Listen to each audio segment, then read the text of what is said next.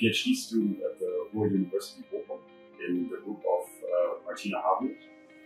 And I've worked with EMF to create nozzles for windowless spectroscopy.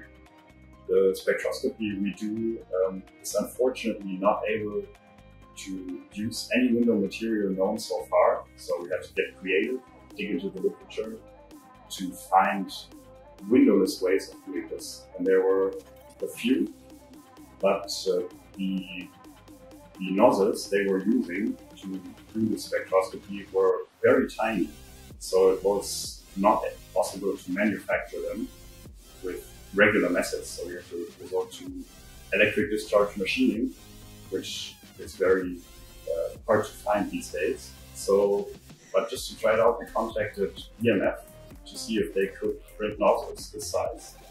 And they just sent over the nozzles they printed instantly. It's very quick and easy. So yeah, these are the nozzles they printed. They can do different versions in all the different specifications we could think of, and then we tried them all out, chose the best ones, and glue them into these black plastic holders, and then we can just pump water through and do spectroscopy like that. Here's the experimental setup, and the nozzle is right here at the end of this white tube. I'm just spraying the liquid into the path. Now we have a very